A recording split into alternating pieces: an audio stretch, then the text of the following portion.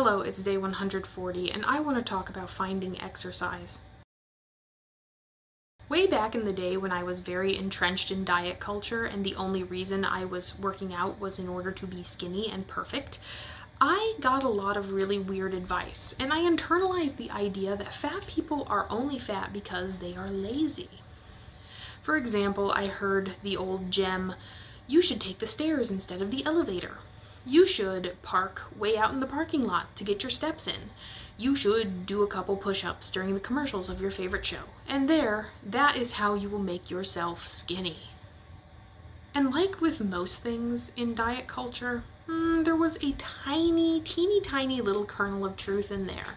The idea that you should try to find exercise throughout your day rather than just depending on a block of exercise time in your calendar, it's good advice. The idea that you can do more for yourself by literally doing more.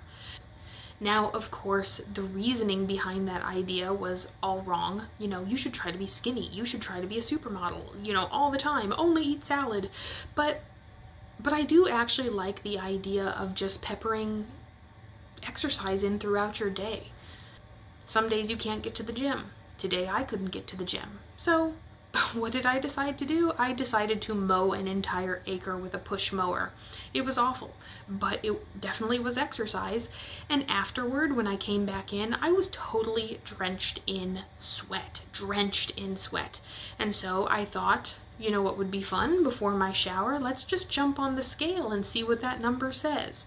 And if I had used that number, my after mowing and losing all that water weight number, instead of the actual number that I usually use, the morning weight, I would have probably been a little bit happier.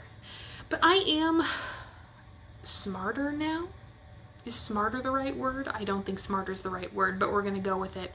I'm smart enough now to know that that was all just water weight I lost. It was very hot outside, and I was very dehydrated coming in.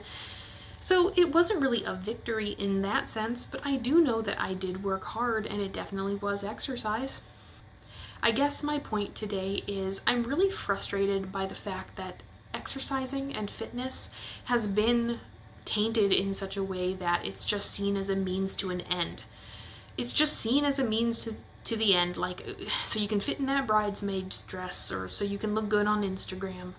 I wish that more people treated it as actually just being fit, actually feeling good and being yourself.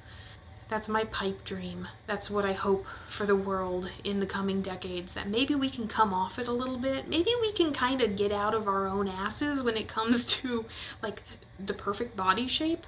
I don't think it'll happen, but I hope so. I hope that people out there can start to appreciate what their bodies can do just for the sake of being able to do it.